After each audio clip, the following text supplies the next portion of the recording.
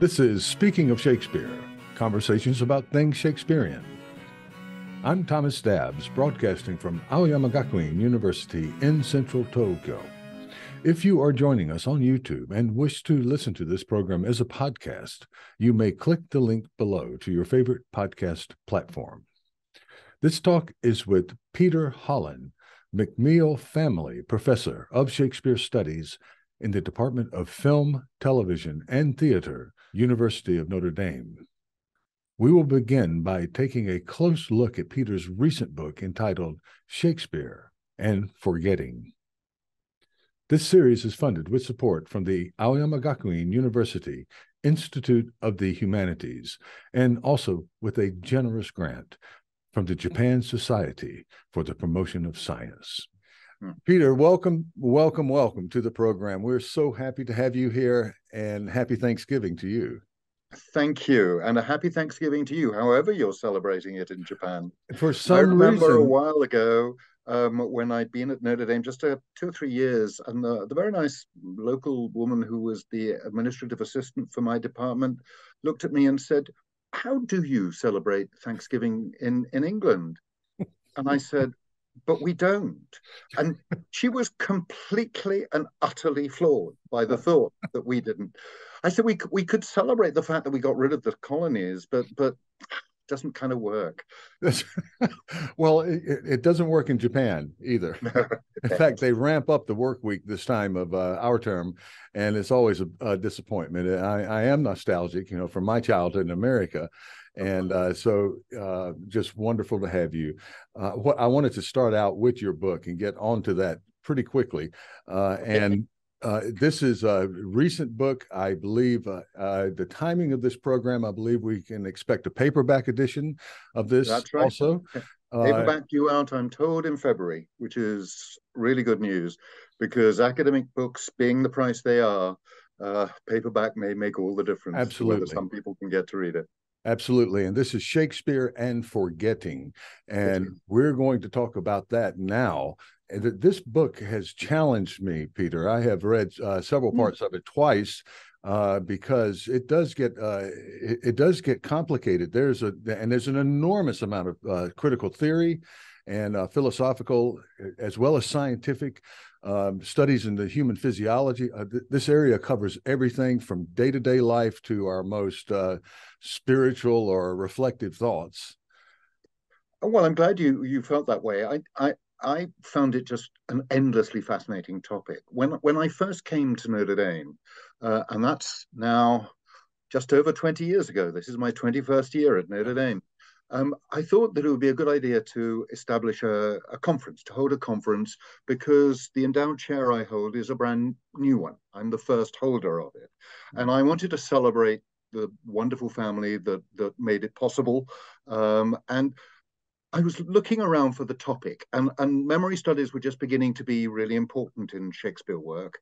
And so I wanted to look at the intersection between Shakespeare and memory and performance.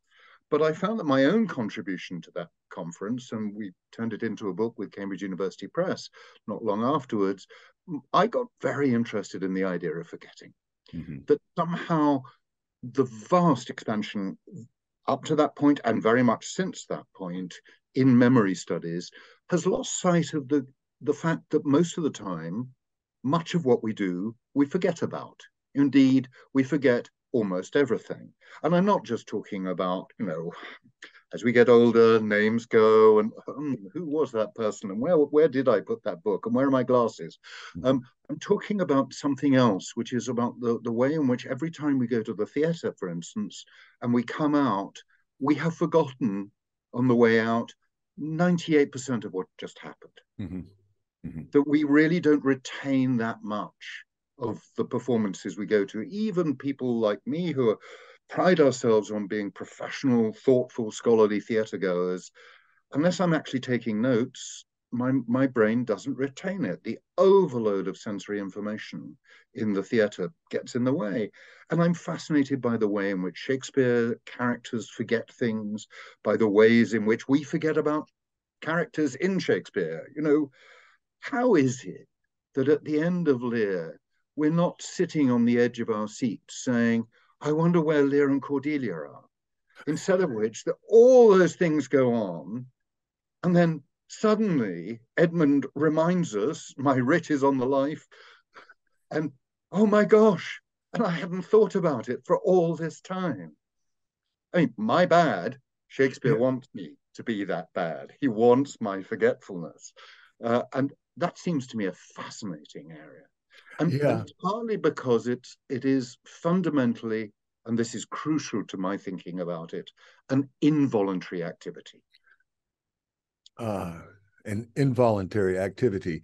And you're focusing here, and I think our viewers should know this. You're focusing on forgetting as Yes. something as a distinct thing that's not the opposite of memory, but as you show in your introduction, and other people have talked about, intermixed, inextricably entwined with memory, and also not Absolutely. forgetting as a pejorative all the time.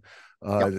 That sometimes it is necessary, and sometimes we willfully forget, and those types of forgetting. We would like to forget. Sometimes we find we're unable to forget the things that we most want to remember. And sometimes we rather helplessly cannot forget something that is trauma. It may be blocked, but it may resurface. So when Hamlet is saying, in response to the ghost, that he will, from his memory, wipe all trivial fond records, he's talking about an impossibility. Mm, mm, He's talking about deliberately setting out to erase his own memory. mm, Now, I can erase things on my computer. I can choose to delete things. And I know that if it came to it, the FBI could probably find it somewhere in the cloud. But for all normal purposes, I can delete things. And indeed, from time to time, we've all deleted things by mistake. mhm. But in terms of our own brains, as opposed to the memory systems we use, we don't make that as a deliberate choice. Mhm. And Mhm. I became fascinated years ago, long before really I got into this topic, because of a wonderful book by Luria, the great Russian neuropsychologist. And it's called The Mind of a Mnemonist. It's Mhm. one of those words we can't quite say, mnemonist. The Um, mess. and it was about a subject he worked with for years who had the most phenomenal memory.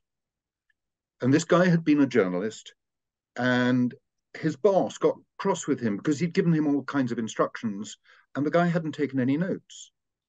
And his boss said, "How dare you not take notes about what?" And he simply repeated back to his boss, word for word, exactly what his boss had said, because he had this simply phenomenal memory. And after a while, as Luria worked with him and discovered the extent of that memory, the man was working as a kind of vaudeville artist, a memory man, a bit like the man in the 39 Steps. That's the one I always think Ah, about, yes, Mr. yes, Memory, who knows about the organization called the 39 Steps. But he yes. was given kind of number strings and would remember them and so on.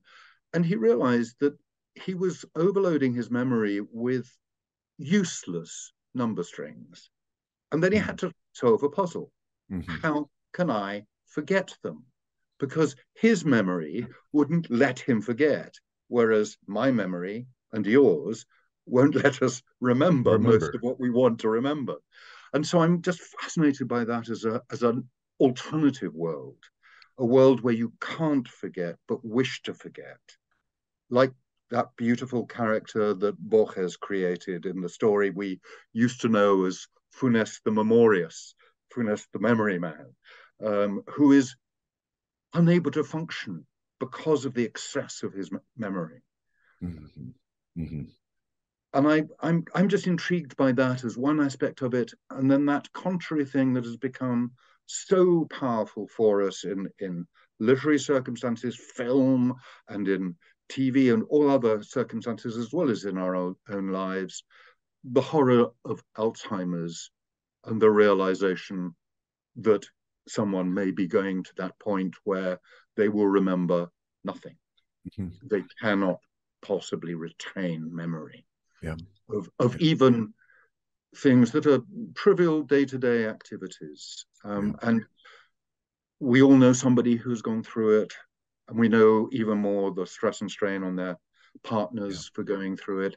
So my book is really concerned with many things, and it ranges far and wide, and sometimes it kind of doesn't want to remember where it's going.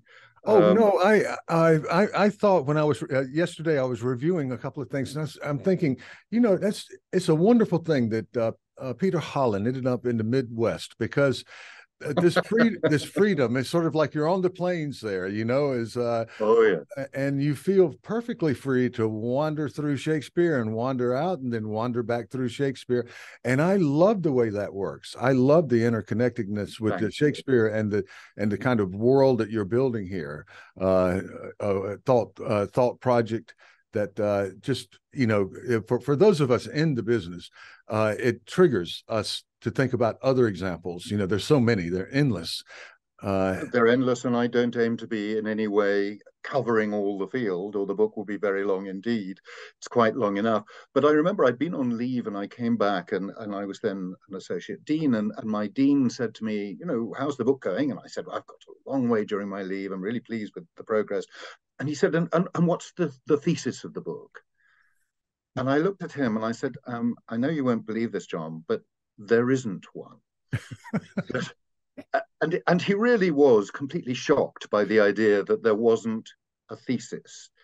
And I think my problem is, and I don't know whether you have the same problem, but many academic monographs I read these days, I don't read. I mean, that is, I read the introduction and perhaps the first chapter, and then I read the particular case study that interests me because I know what's going to happen.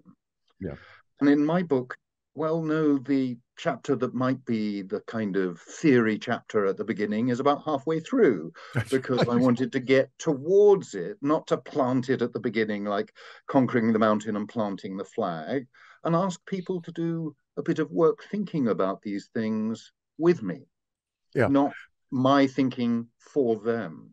That's right. You promise your reader that you will get to the framework. If it's not a thesis, that's a framework that Certainly you're a friend. working with later on, maybe toward the end, even. But let us go then, you and I, through this whole I love journey. that experience. One of the greatest lectures I ever heard at a conference was by Peter Lake, the historian, brilliant historian. And he was giving a paper, and I was sitting listening to it. And I thought, it's a surprise he hasn't talked about this. And about a minute later, he said, well, most of you are probably sitting there thinking, I wonder why he hasn't talked about this.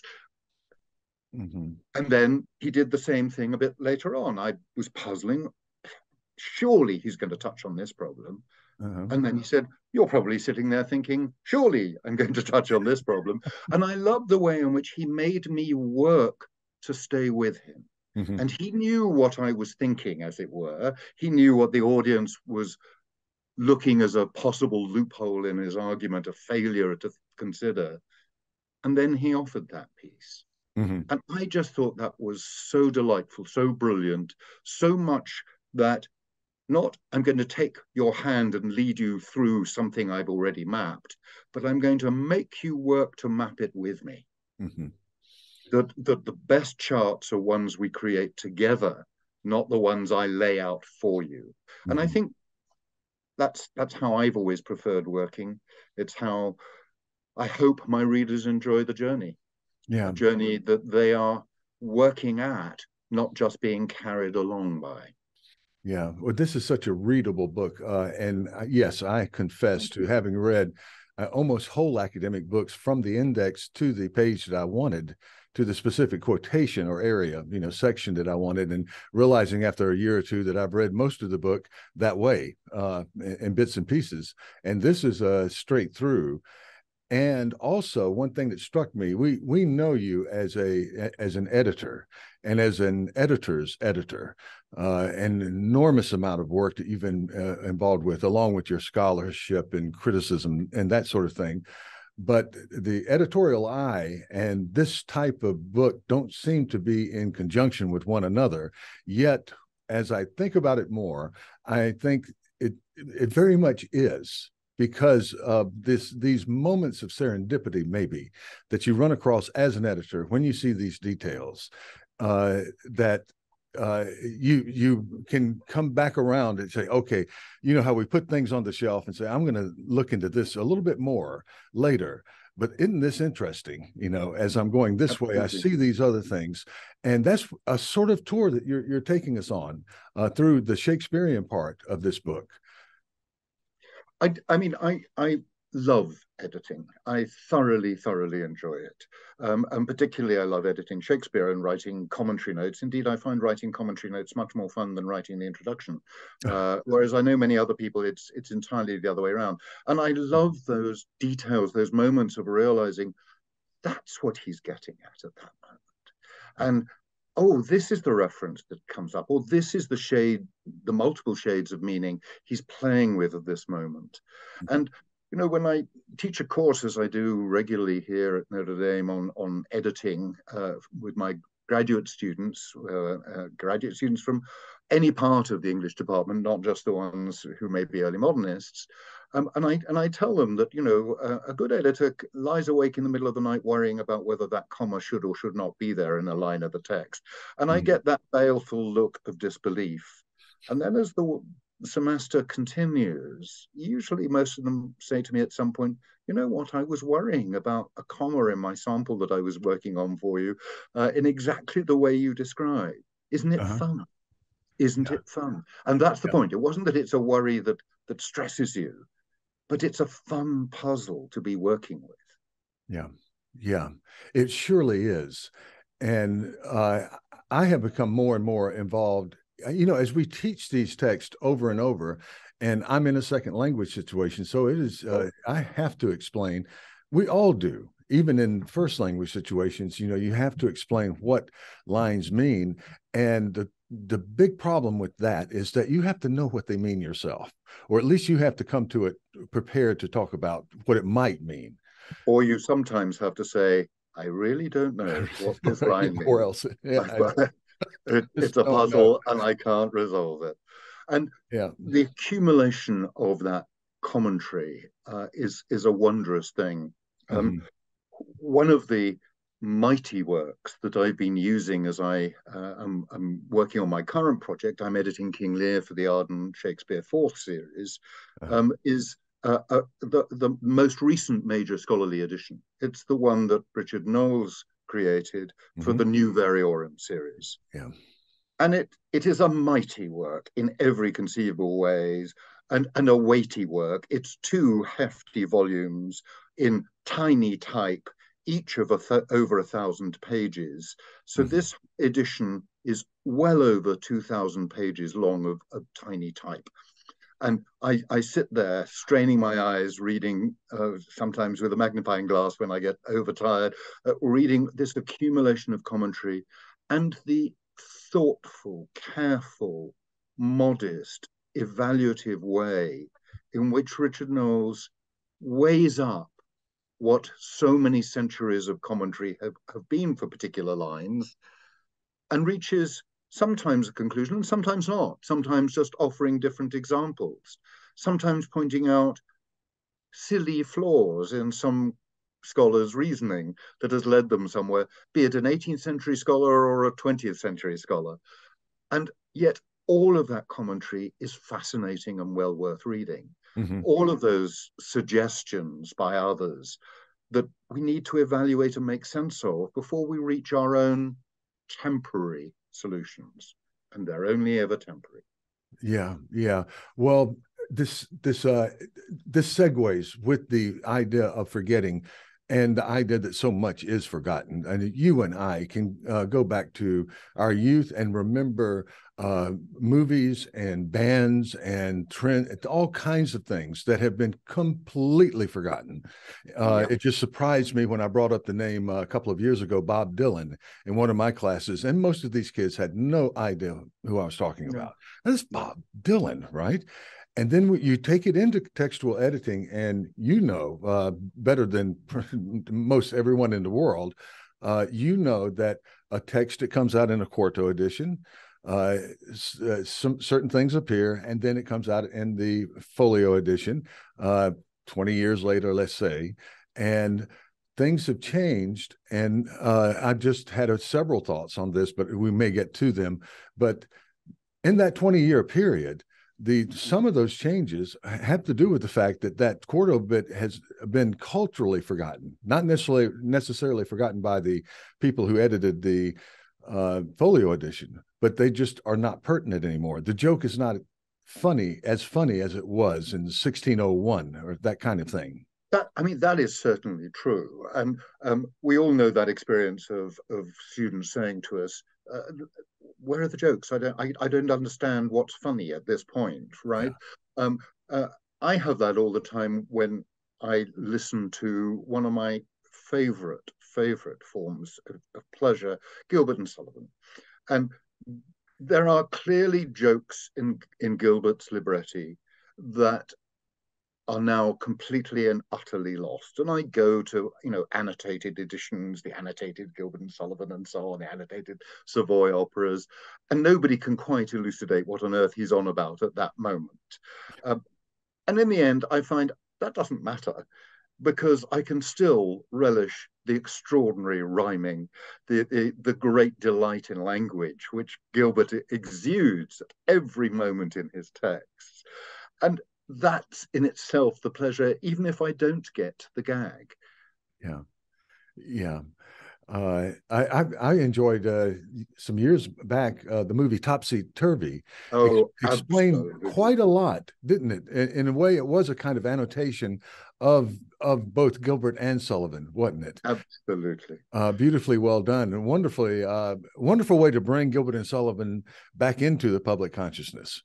And it was all about that endless feud between them. I mean, we Yeah. think of them as a natural double act, and in fact, it No. was an extremely fraught relationship.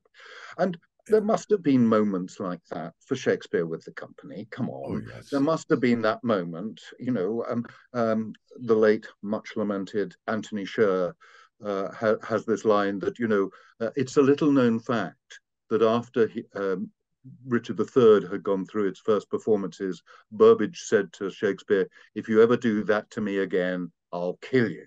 Um, that putting somebody through the ordeal of the hunchback, the limp, the withered arm, that's really, really tough. And I remember years ago at the RSC, David Troughton playing the role, and he had an agreement with the company that he could have as many remedial massages as he needed. He said no role is worth damaging your health for. Or indeed, when Sher played it, he had two humps, a left one and a right one. So he wasn't always twisting his body in the same way. That was designed just to ease the intense physical pain of playing a role like that. Yeah. Yeah. Um, I'm trying to remember the movie. I think it was a Neil Simon play, Goodbye Girl, and there's a joke in there about the director convinced that Richard was gay, and also and so the actor had to go through the whole thing. There was a joke in all of that. It might not play as well now. It might seem to be a little bit insensitive, but I don't think so. I think that's the point being that directors get these things in their heads and try to add on to Shakespeare, who is already adding on plenty, particularly with Absolutely. Richard. And but you have to make it new because And of I posing guess puzzles. because of what's remembered. You don't want to give people something they've already seen. Is Yes. I'm getting now confused. But I think this is a point that you make. The idea of um, going to a play and being satisfied with it not being that different, knowing that you've And been that's an edified. old thing that we've somehow lost. And Yeah, I mean, I think the area in which it's often still present is in opera. yeah, And a company like the Royal Opera House at Covent Garden will keep a particular production in its repertory for decades, yeah, literally decades. yeah, Uh, the cast may change, but the set and the production is still pretty close to what they originally did. And I think of what it was like in the middle of the 18th century, when for over 40 years, Macklin played Shylock. And I don't Yes. think Macklin's performance changed across that time greatly. It wasn't that he had a sudden, oh, I can't do it that way. I've done it like that for the last 38 years. I better change it now. No, people came to see it the same again. And I remember as a child going to see Gilbert and Sullivan, since we were talking about Gilbert and Sullivan. And of course, the only way you could see professional Gilbert and Sullivan in my childhood was the productions of the D'Oyly Carte Company that toured around, and they stayed absolutely the same. Mm-hmm. And we wanted to see the same show.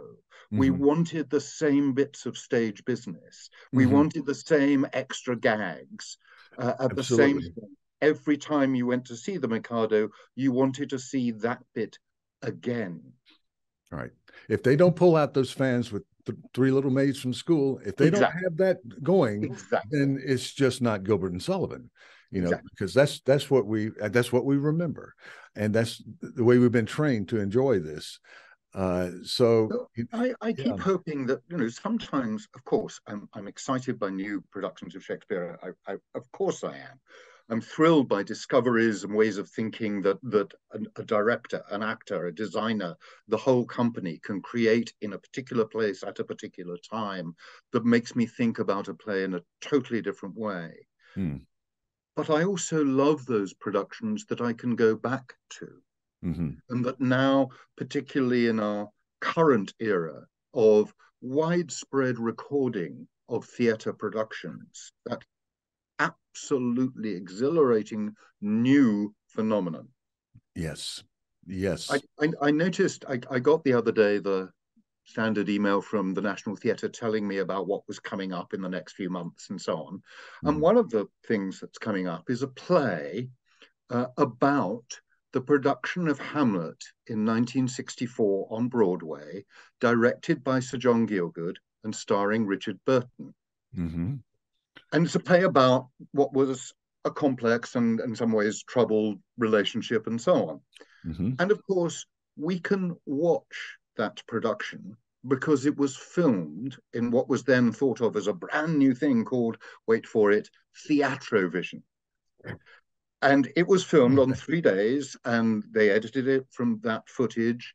And then it was released for movie theater screenings all across America with detailed instructions. Judith Buchanan has done wonderful research on this, to the cinema managers about how to make sure their patrons would enjoy this experience. Plenty of fresh flowers in the foyer, make sure the restrooms have been properly cleaned, all of that kind of thing.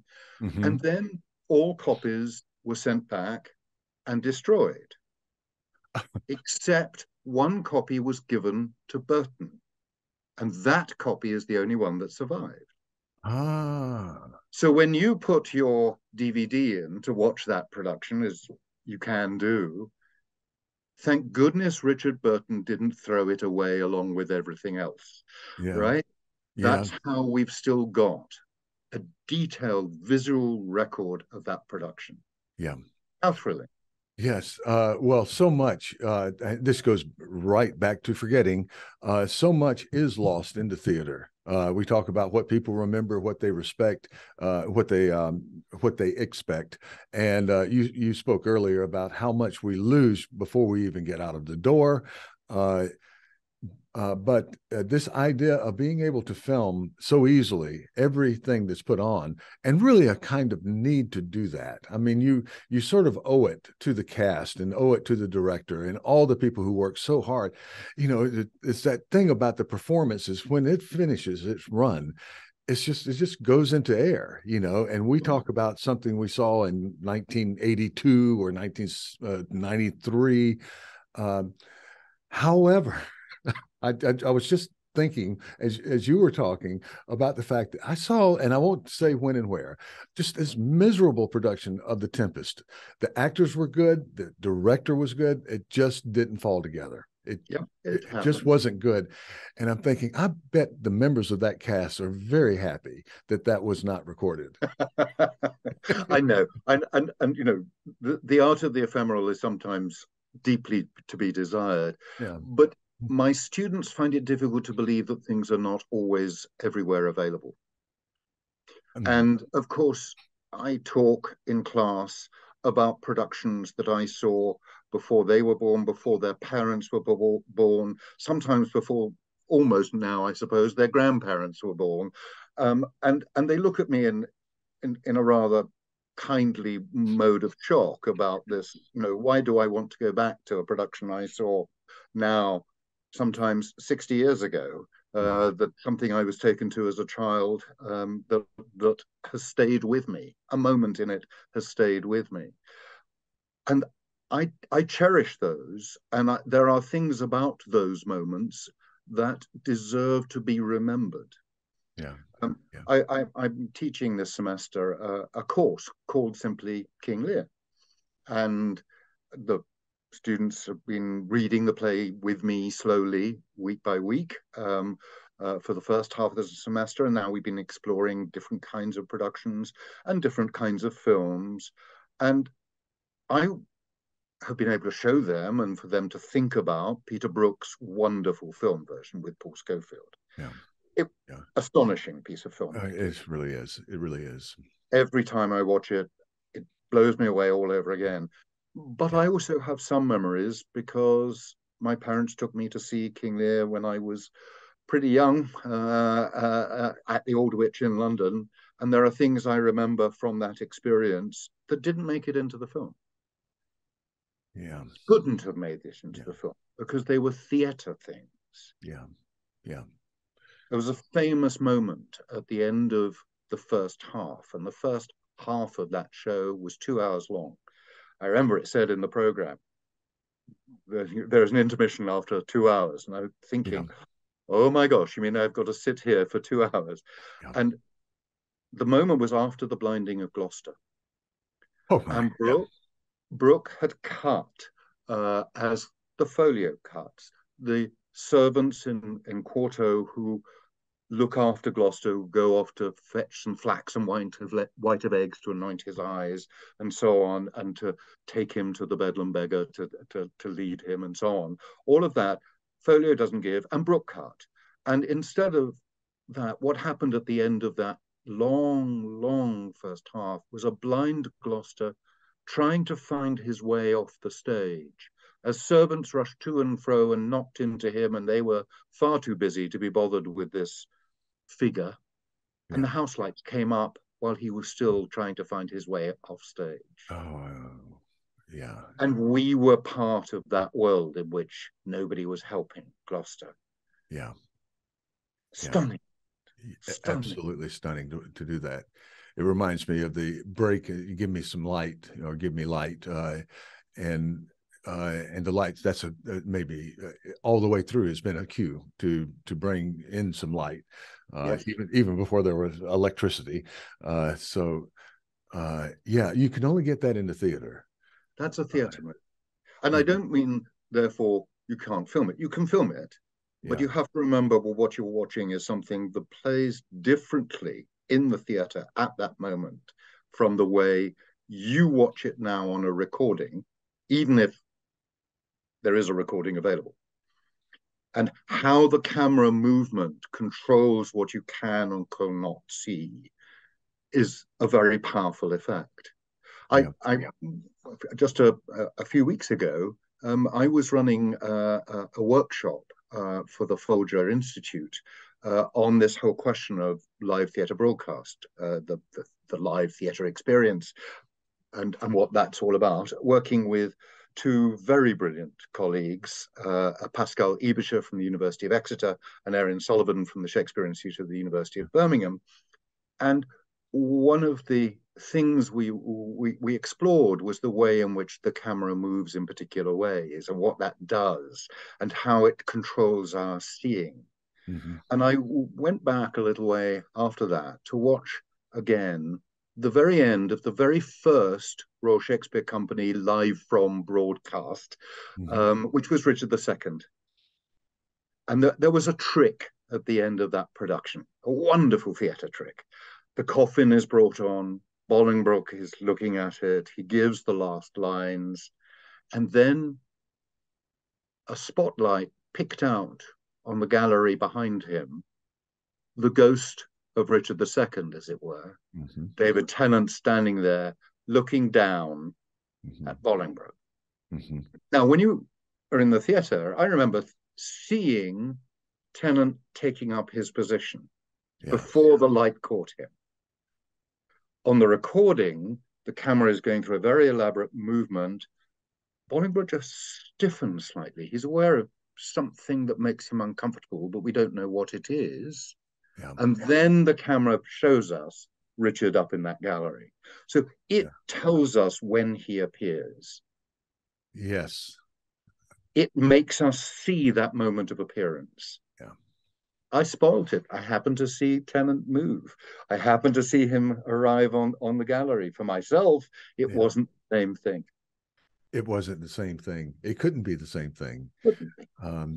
Yeah, I do have to explain every semester to students that, let's say we're doing Midsummer Night's Dream, that the reason that they're going on so long about all of the natural things is that you have to put those images of nature in the minds of your audience. You don't get the, we watch bits of film versions and so forth. The camera can pick up all of that, can pan over the flowers and do all kinds of things. Have a pit orchestra, basically, background music all the way through. Wonderful stuff.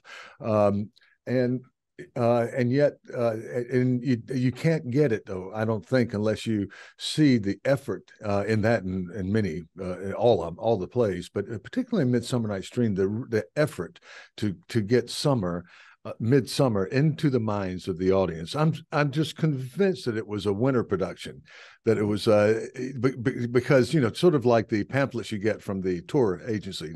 Let's go to Fiji. When it's February, right? Right. That it just had to be that sort of thing, that was part of the enjoyment of watching that play, that it was freezing cold outside and that you maybe could make it summer in your mind, right? But at the same time, there's that long description by Titania of the horrors of climate change, about the failure of summer to be summer, about the things that are amiss, and that extraordinary ending of that speech. We are their parents and original. We are. Yeah. It's our fault that this is happening. Yeah. That because there is dissension between Titania and Oberon, the seasons have gone awry. Yes. Well, at a time of climate change, boy, that speech has a very different sense. Doesn't it, though? As things happen that I experienced directly. When the temperature in England last summer hit 103, and it was record breaking, and no one has aircon in their homes, or when suddenly I look on television at appalling flooding in Pakistan or wherever it may be, the unprecedented effects of climate change.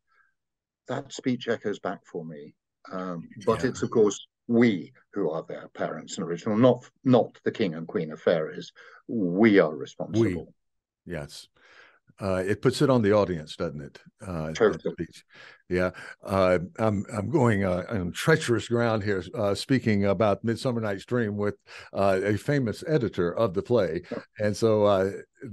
But I am interested in this, and again, going back to memory, I know that your edition.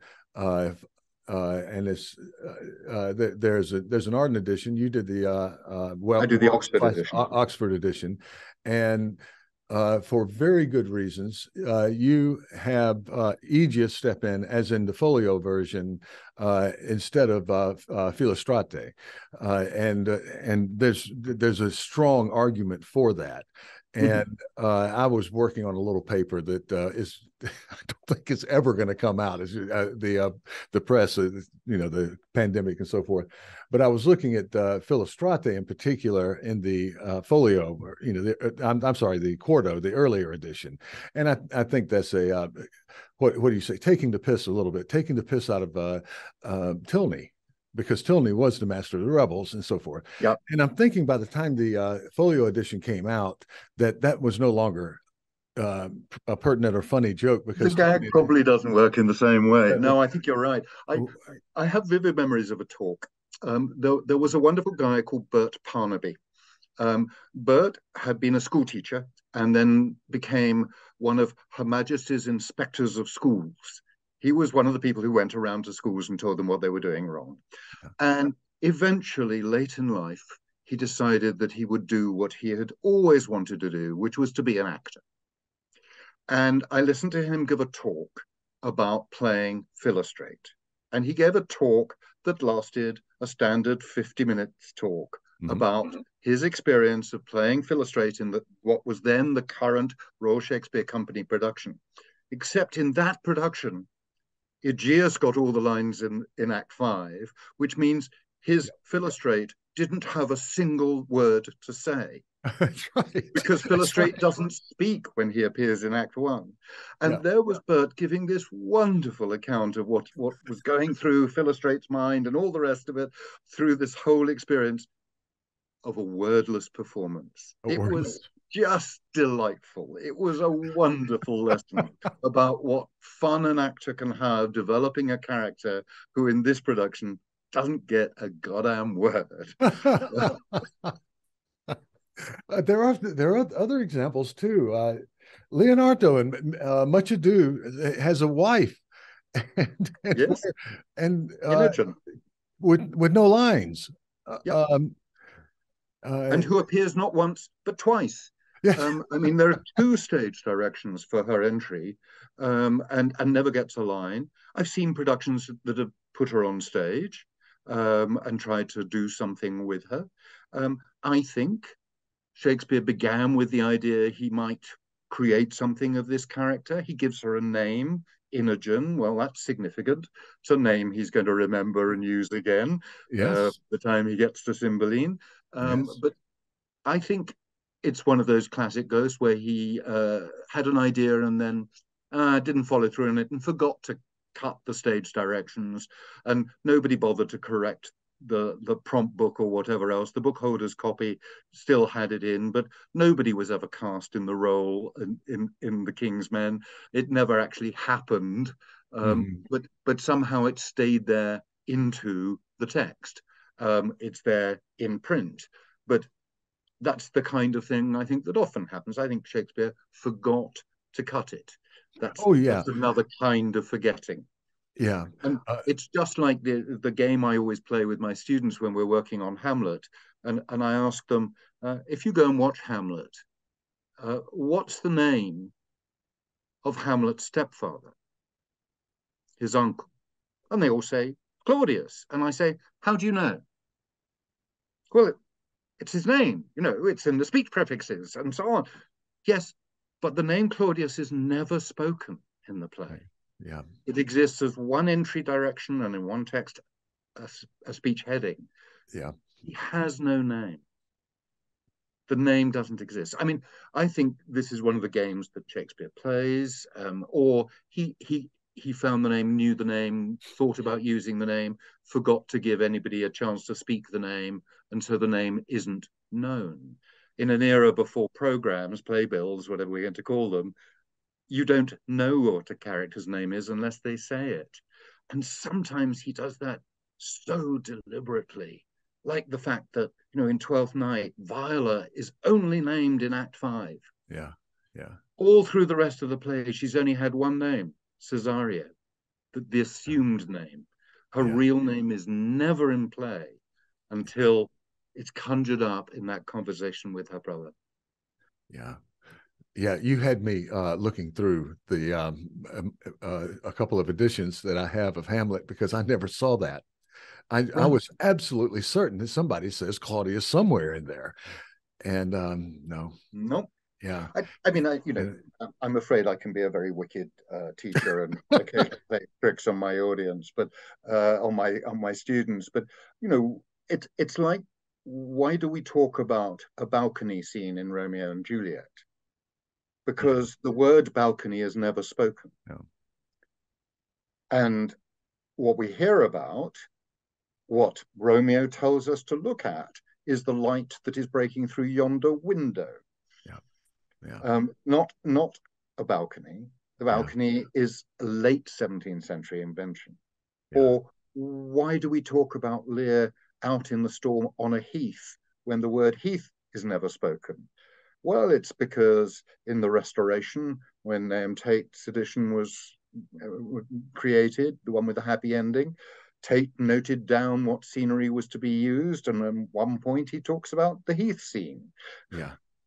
Yeah, this plays straight into one of the theorists that you mentioned earlier in the book, that how memory is this act of reconstructing, forgetting certain things. I don't want to talk about origins, but earlier forms, and remembering them differently because of things that happened later. And you can see this in your editorial work when you go through all the way through to Theobald and Pope and all the way through up to modern editions. You can see how things are just added on that just become remembered as Shakespeare, that are not Shakespeare at all. Yes. I mean, we all assume there must be a balcony scene in Romeo and Juliet. What did they do in Verona? They built a balcony in the 1930s in the Casa Giulietta so that there would be a balcony. But if nobody says balcony, it ain't a balcony. If nobody says heath, it isn't a heath. It's a way in which the language of a bare stage, the language of Shakespeare's theatre, which doesn't define location in the same way, can only create location when it speaks of location. Yeah. That's right. Yes. So speech becomes, all, in a certain sense, very powerful. Very powerful as an act of naming. Once you name it, you bring it into being. And in the beginning was the word. It's good line, that. Yeah. It makes you pause. Yep. You know, when does something begin to really exist, right? Or not exist at all? This is just fabulous. I have 1,000 things that I would love to consider here, and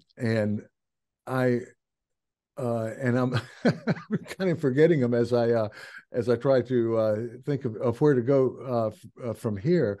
But I would like to, and I'm not sure how this. I think this fits.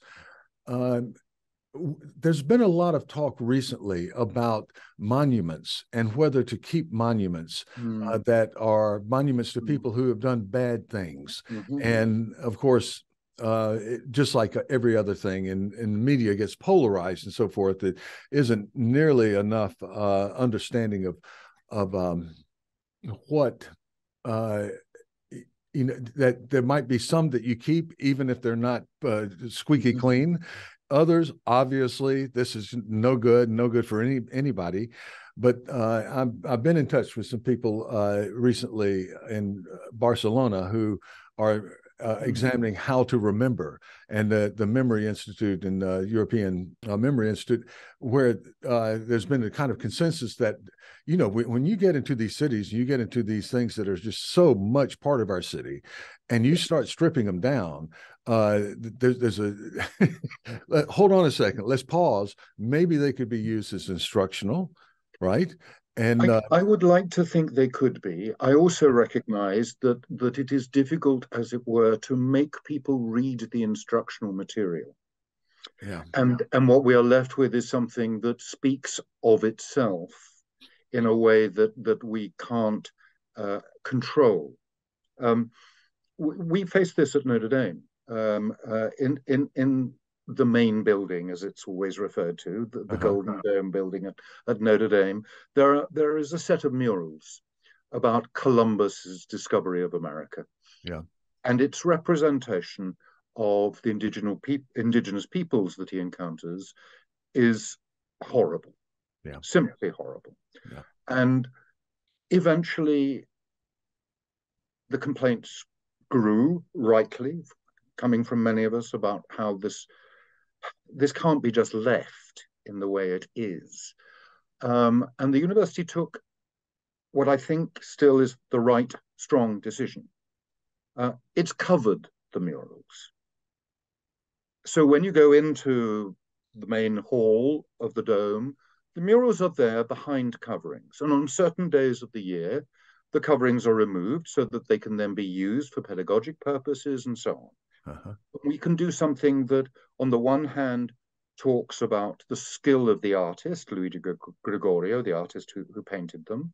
And on the other hand, we can use them to teach our students about acts of representation and how this is something that we don't find comfortable and we shouldn't find comfortable. So a purposeful act of forgetting Columbus or forgetting how, yeah. But not erasing them, not painting over them, yeah. not doing what John Shakespeare, Shakespeare's father, did when he was bailiff of Stratford-upon-Avon, painting over the wall paintings in the Guild Chapel. Now, one argument is they were whitewashed over so that the whitewash could then be washed off and they could be revealed again if the prevailing mood, the Protestant settlement of the Elizabethan era, changed yet again. And indeed, those wall paintings have now been revealed and we can go into the Guild Chapel and marvel at them. And they are marvelous. They are wonderful. I wouldn't want to lose them. Yes. But I also understand why, when John Shakespeare was effectively mayor of Stratford-upon-Avon, it was decided they should be painted over. This was not the version of the Christian religion that was currently the state policy. Yeah. Yeah. This is a very difficult subject, but it's horrendously difficult, and I think anybody who thinks they have a simple right answer is deeply mistaken. But I don't want to cancel things. I want to remember those things, and I want to remember that. Take an obvious example in the US. How many of those monuments to the Confederacy, to the Confederate generals and slave owners, were put up long after the end of the Civil War?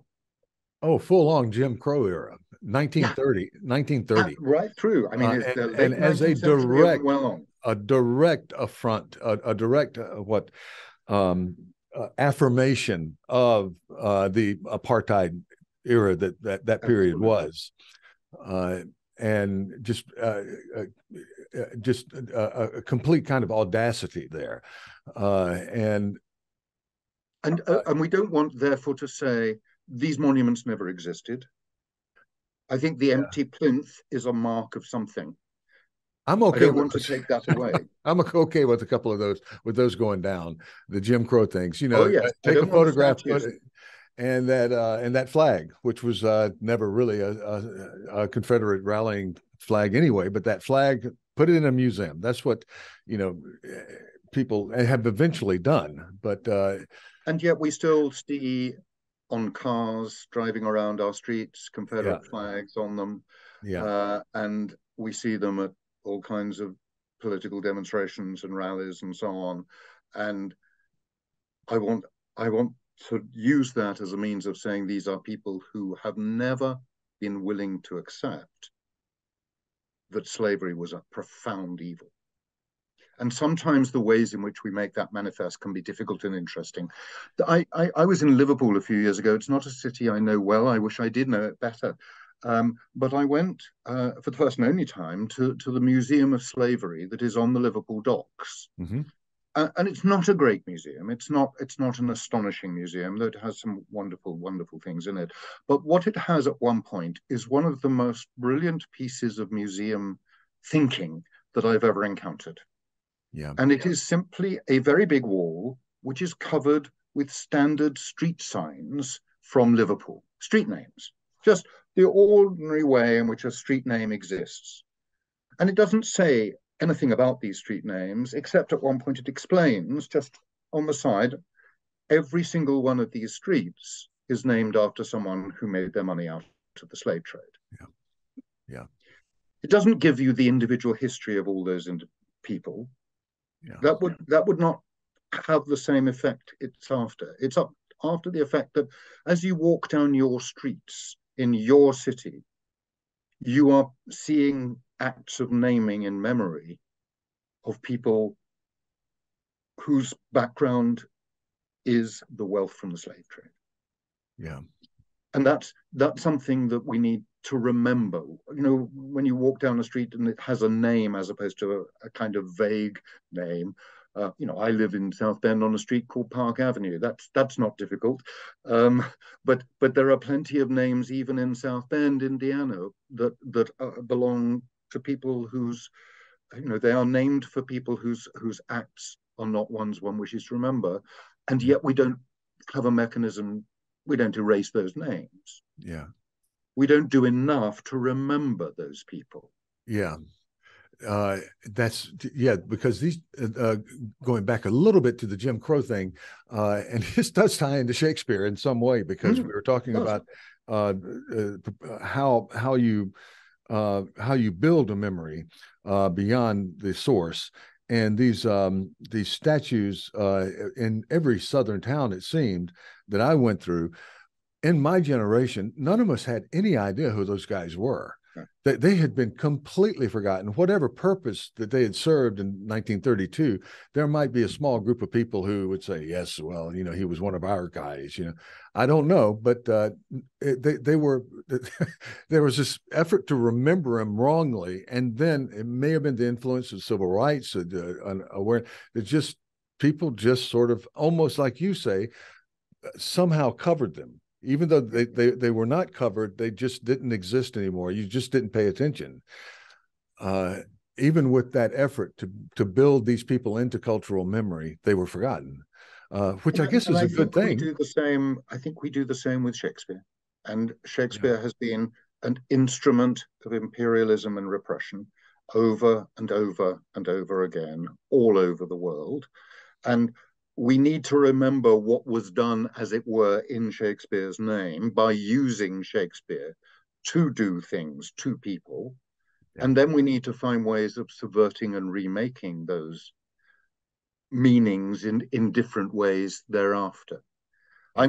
I'm going to be teaching a course next semester that is filling me at the moment. This is that classic moment of, why on earth did I ever agree to teach this?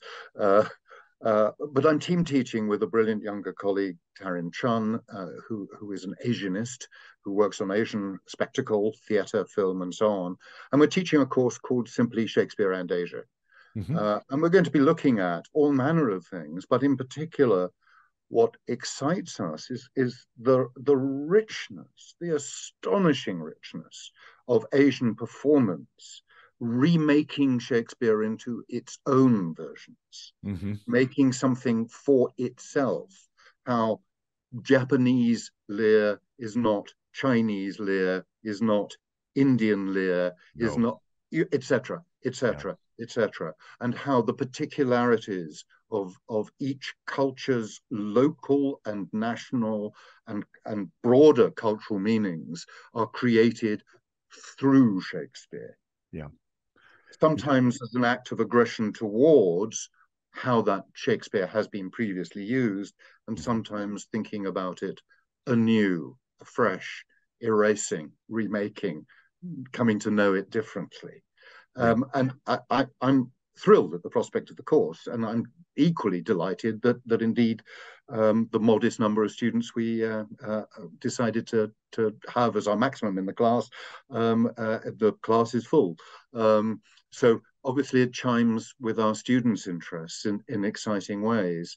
I have to say, the reason we are team teaching is that neither of us could do it without the other. Tarin doesn't feel that she's enough of a Shakespearean, and I know I'm not enough of an expert in Asian forms of theatre and film to do it without her help. But the joining of our mutual knowledge and incompetencies, I hope will produce something exciting for the students, and it's certainly going to be exciting for us. Oh, it's good. It's topical.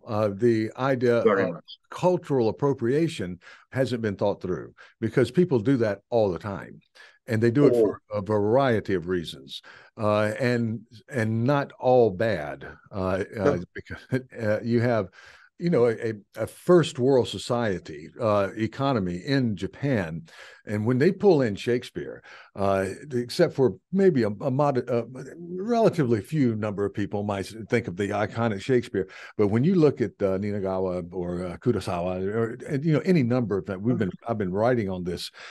There's just no sense that you cannot do exactly what you want to do with this, right? Yes.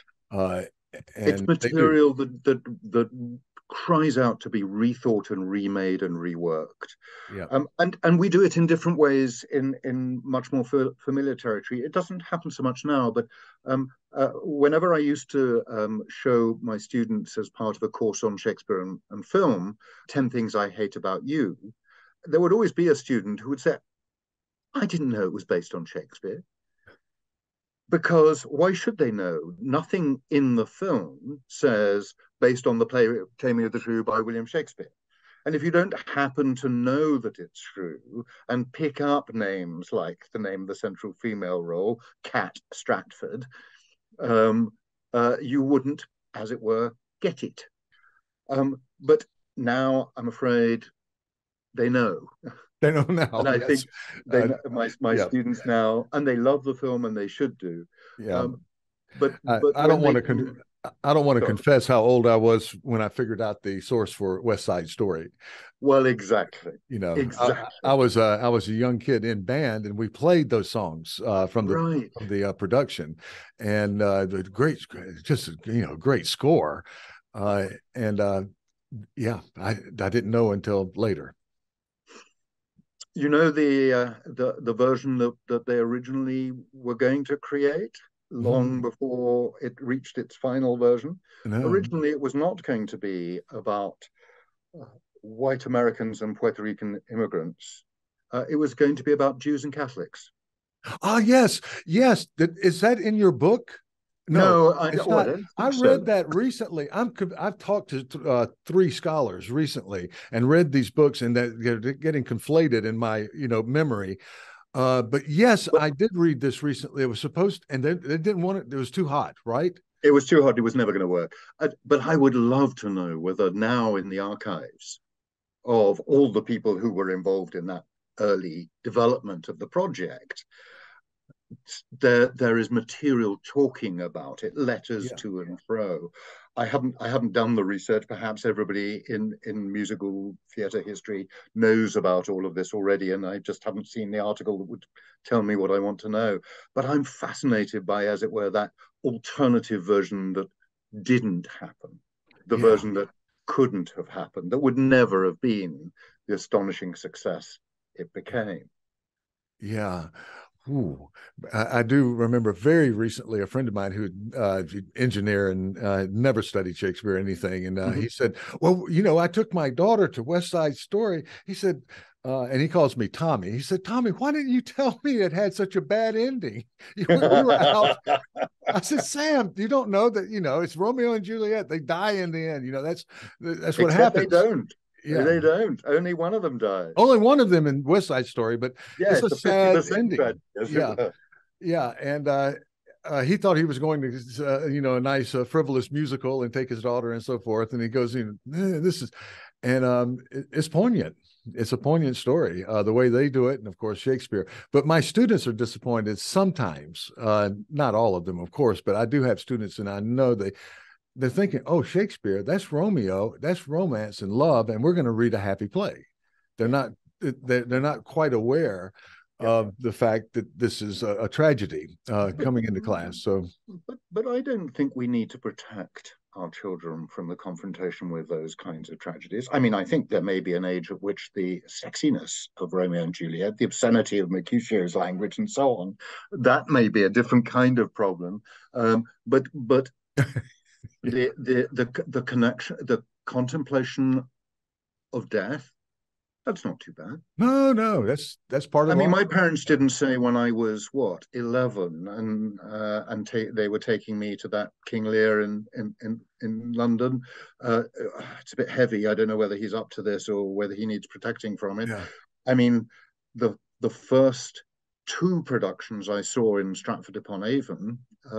One was A Midsummer Night's Dream, a famous production with Charles Laughton as Bottom, and the other was Othello, yeah, starring Paul Robeson, his return to the role in the 59-60 season.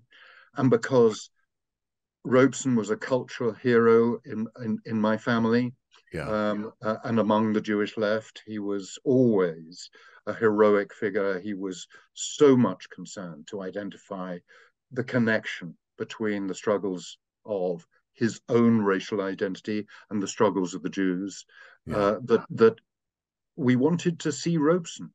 Yeah. And seeing Robeson was more important than even in a sense than seeing Othello. Yeah. But of course, back then, only Robeson was playing a role like Othello. Other people were playing Othello in blackface Yeah. in a way that we now find difficult and shocking and painful and Yeah. plain wrong. I've I've written about Olivier's Othello, which I saw when it was there and at the Old Vic in the National Theatre in London, and I saw it. Um, I don't use it in class. I don't know how to use it. I don't know Yeah. what to do. I think I can't find a way to cope with it. Yeah. I don't want to shock my students. I don't want to give them pain beyond some kinds of distress that perhaps are worth Yeah. experiencing. You know, um, Yeah, well, Anthony Hopkins in the BBC version, yeah, and I used to. I'm guilty of using that for yeah. years. I don't anymore, and I think he did a fine job with it. In He did terms, his best. You yeah, remember why he ended up playing it? Do you know the I don't know story? that. No, Oh, well, they originally wanted to cast James Earl Jones and bring in a yeah, great American black actor to yeah. play Othello. And British Equity refused to allow him in. Oh, you're kidding. Oh my. And Equity, of course, I mean, for good reasons. Um, uh, they said, look, if you can't find a black British actor to play it, you're not going to, but they ended up going with Hopkins. Yeah, And no, I can't look at that one either. There is something there that is far too painful. I mean, that is just totally and overwhelmingly wrong. I don't view this limitlessly. I mean, I do not believe for a moment that passionate though I am about my Jewish identity, that only Jews should play Shylock. hmm, But I also know that sometimes I see non-Jews playing Shylock and not quite being aware of what they're doing. uh-huh, And uh-huh, and sometimes it happens even when it is a Jew playing Shylock. I mean, there was an, an example that I think is very clear for me in this kind of area of, if you like, I don't want to say it's culture wars. It's not that. It's something much more profound, I think, than that. But um, the yeah, Royal Shakespeare Company production years ago, which had Anthony Sher as Shylock, had a moment when, in the trial scene, there were other Jews in the courtroom with Shylock, and yeah. before he went to take the pound of flesh, they began chanting a piece of liturgy. Oh, And I knew which piece of liturgy it was. It's a uh-huh, familiar piece. It's a moment in the Passover service when we ask God to pour out His wrath upon the heathen and those who have attacked us. uh-huh. Um, and and yet it used in this way at that point, it somehow suggested that there was a piece of liturgy that is appropriate for committing a murder. Ah, And I came out fuming, distressed. My friends I was with didn't understand it because they didn't feel my hurt, as it were, and I couldn't explain it to them. I tried to, but it didn't register for yeah, them. Interestingly, one great scholar, great editor of Merchant of Venice, amongst much else, who did write about that moment was J. Hallio in his edition of Merchant, because he too found it distressing as a Jew to be confronted by that moment. yeah, yeah, And it's a moment when one's identity that is not visible, that is not the same as a visible racial identity, yeah, that does not make me a person of color, um, yeah. still others me in It ways that are others you. painful and Um, hurtful. well, I'm going to let you go in a bit here because I know you have a feast prepared, but Well, yes, I, it is time for the Thanksgiving turkey. but I do want to spend a little bit of time because we've been on it. Um, there is this feeling out there somewhere that we're in our ivory towers, and somehow some of us may have been born with a silver spoon, as they say. And and I wanted to, you're talking about your background being of the Jewish faith of a particular generation in the UK, which would be different than, say, in New York or Oh yeah. Chicago or whatever. Although better or worse, who knows? But I would like you to just talk a little bit about your background, your upbringing, if Sure. you would. And you know, you came from this family. You ended up a Cambridge graduate and a distinguished professor, but that wasn't necessarily in the cards from your childhood. No, it wasn't necessarily, but just the other week we had a week long celebration on campus for first generation college students. We wanted to, I mean, this was the student body wanted to encourage them, and they had a what I call a badge and they call a button made for it. Oh, good And there it is. We are generation. the That's it. golden generation. Yeah. And I wore my badge. I asked for one of the badges because I am first generation college, and I'm proud of being first generation college. And I don't find that a strange thing to do. My students, of course, assume that because I have uh, uh, uh, a relatively refined English accent, I must be at least eighth generation college, if not, you know, back to the founding of the University of Cambridge. Um, Far from it. No, I'm first gen college. My father was an immigrant from a shtetl in Poland. He came to England in 1927 when he was 16, along with three friends. They were actively engaged in political work, opposed to the Polish government, which Yeah. was, of Yeah. course, profoundly anti-Semitic. Yes. Um, Yes. and they were warned that they would risk arrest. And so they ran for it and they hid away on the first boat in Gdansk that they could stow away on, not knowing where it was going. And as it happens, it went to London. And they came out of the boat and they got absorbed into the Jewish East End, which looked after you. And all you needed to do back then was get a job, show you weren't going to be a drain on the state, then turn yourself into the police, pay a fine, and you were there. And that was it. He didn't take out citizenship till much later, but that's the beginning, as it were. My mother was born in England. Her parents came from Russia.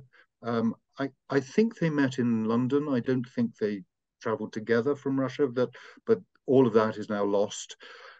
And there is no Yeah. way, you know, ancestry.com can't help us find details Yeah.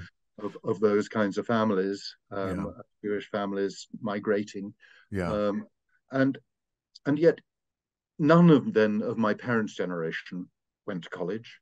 Yeah. In my generation, six of us went to university amongst my cousins, and all of us went to Cambridge.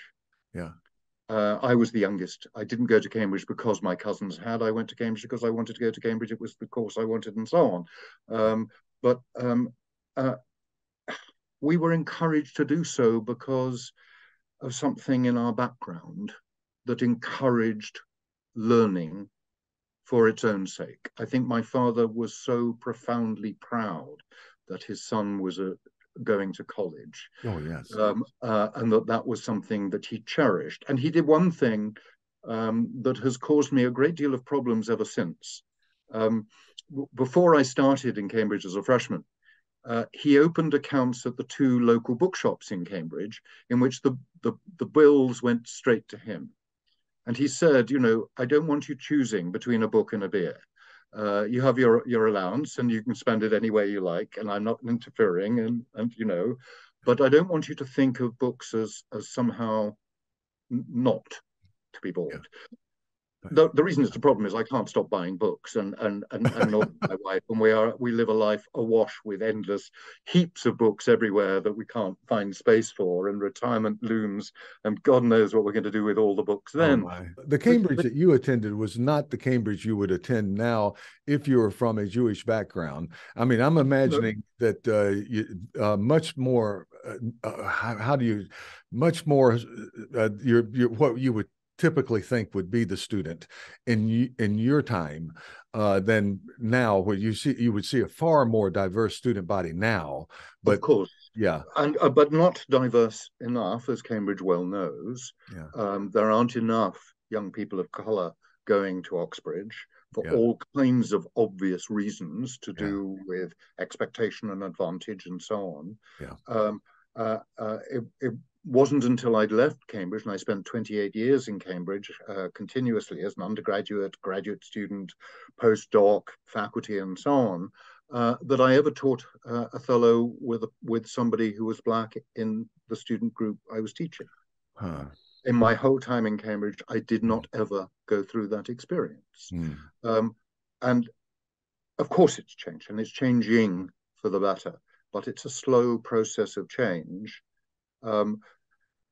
It will, I think, get there, and it needs to get there, and it knows it needs to get there.